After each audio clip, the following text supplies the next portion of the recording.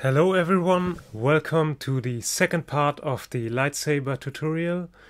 Today I am going to show you how to create masks in Blender to mask out the areas like the head of the player that are in front of the lightsaber blade. To do that, we move into Blender's movie clip editor and we load up our video file. I've already loaded it for the viewport in 3D, so I can choose it right here. If that's not the case, you'd have to open it via the file browser.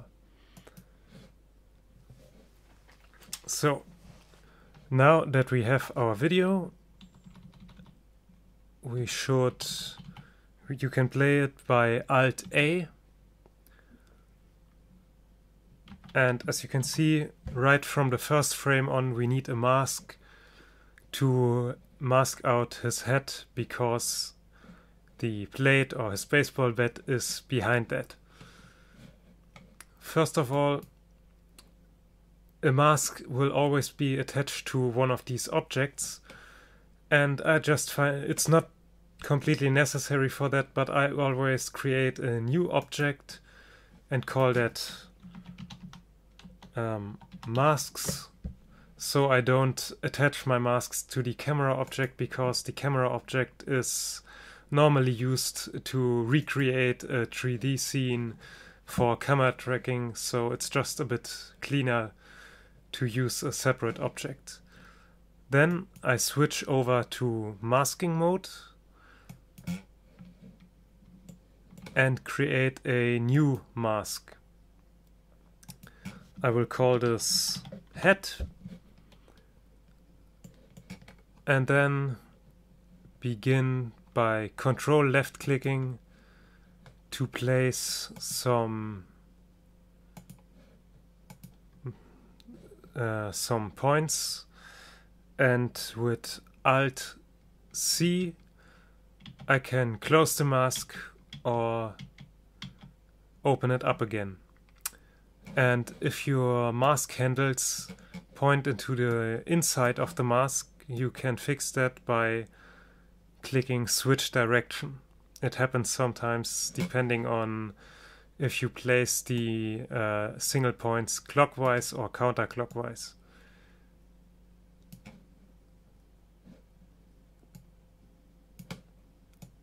And when working with masks, if you need completely straight lines and not curved ones, you can select one of these points by right-clicking on it, press V and change it from aligned to vector, and that will create completely straight lines. I of course want them to be aligned.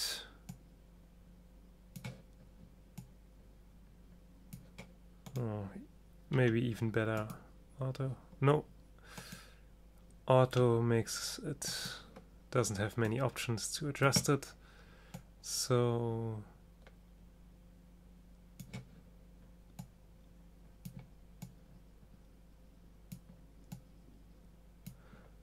like this. By pressing A you can deselect all of these handles or select them all. And when working with masks, make sure when you go from frame to place the mask always on the same object, make sure that you have auto keyframe creation activated. That's down here. And I'm not sure, do I have it activated right now?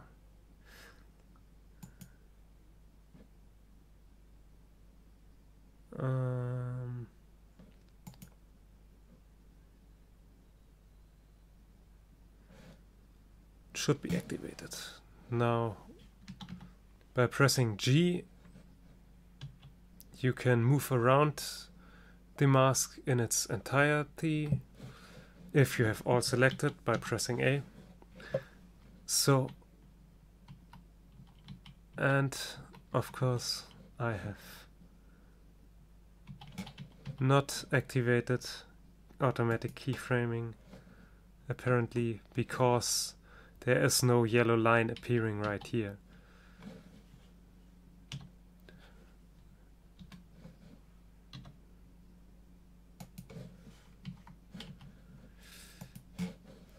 Is it?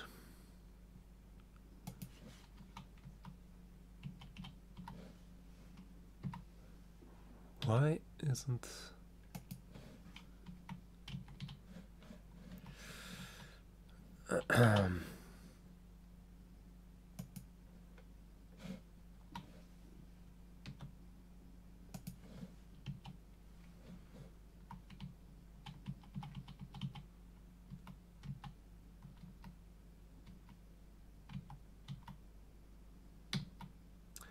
Apparently there aren't any yellow lines appearing in the timeline for mask keyframes, but they are appearing here in this blue line under our video. Didn't notice that so far.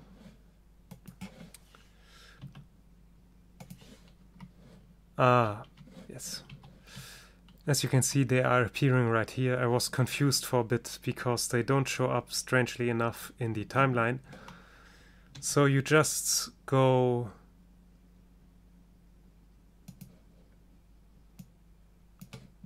frame by frame forward and always move the mask for his head back into place.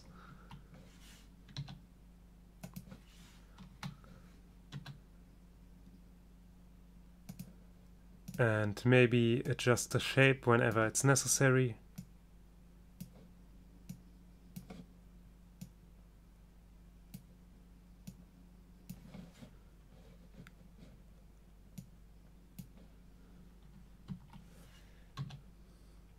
Press G to move all the mask.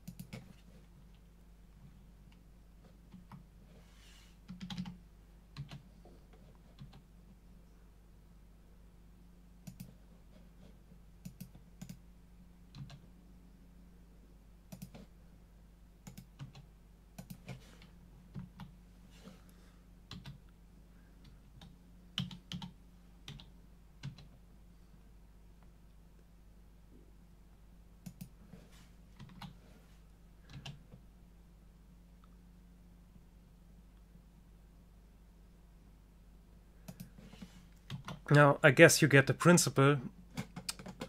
And on the final frame, when we don't need the head mask to accidentally cover up something that we don't want to have covered up, just move it out of the picture, and so it will only be visible for the frames we need.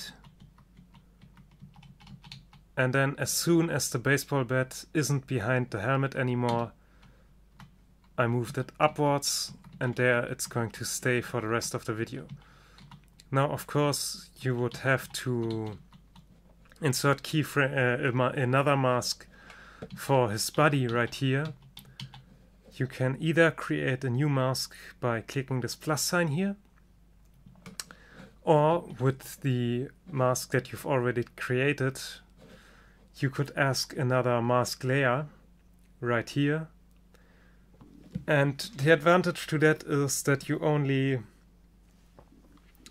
instead of later using different input nodes to input the different masks, as you would have to do if you create a completely new mask, the mask layers are tied to the same mask and can be imported with a single node. Maybe I should demonstrate that.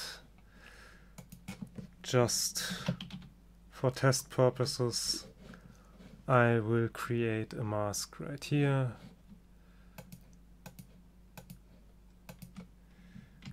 click Ctrl C, and it's set to merge add, so it will be added to the mask layer that's above it. I will have it visible for one frame and no. Just this one and move it out of frame.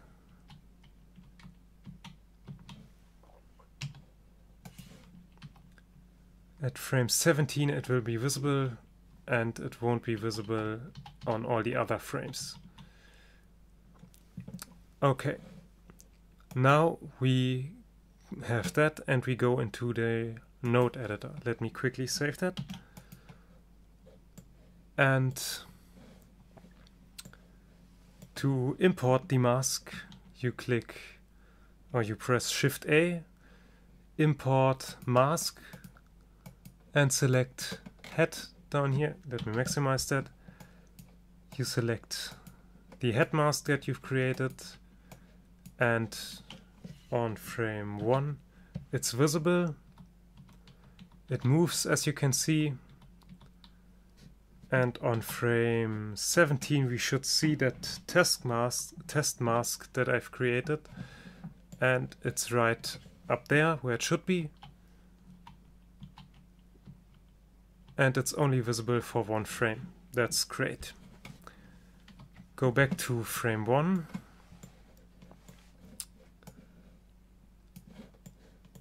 And let's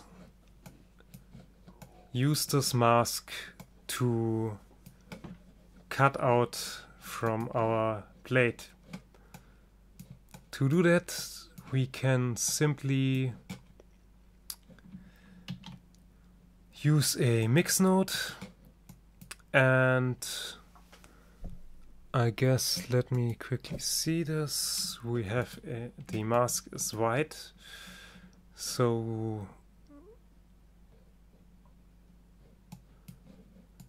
we could use a multiply node, but then we'd have to invert the mask.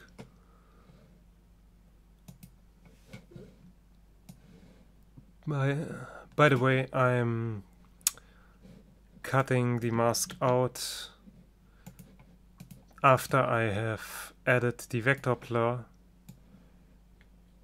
so it won't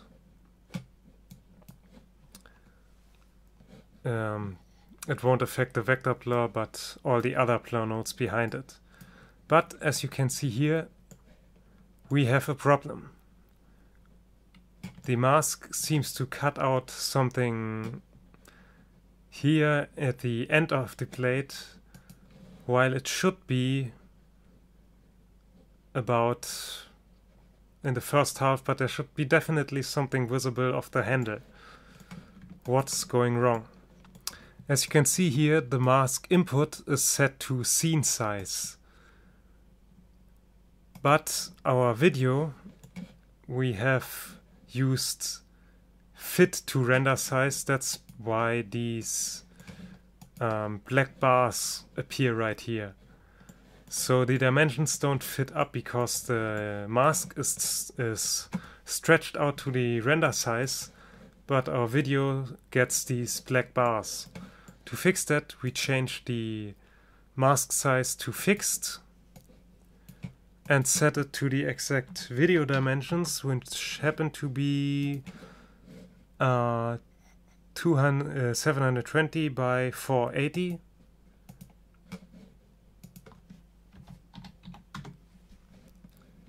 And then we simply duplicate the scale to render size and fit node, and now it all matches up.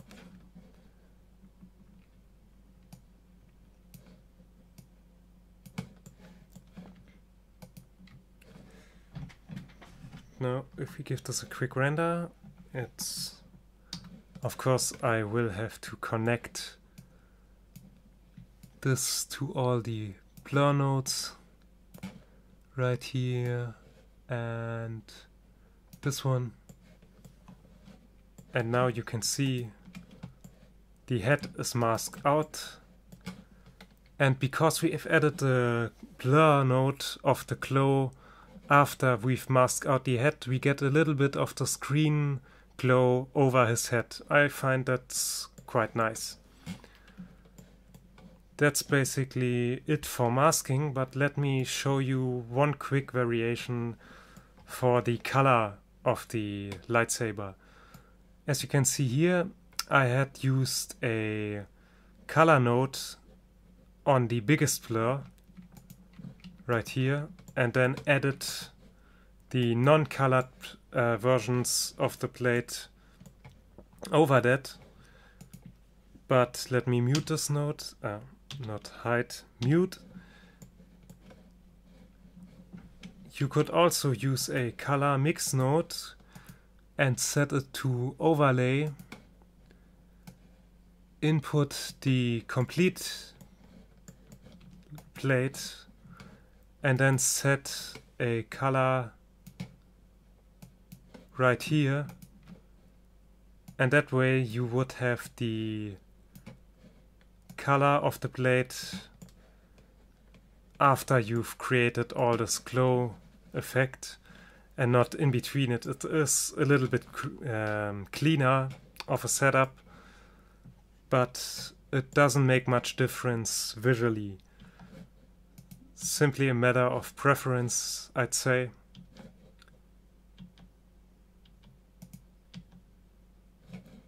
Here the green effect seems to be a little bit stronger, but overall it's not much of a difference. So much for the lightsaber effect, and I hope you learned something. That's all. See you next time and goodbye.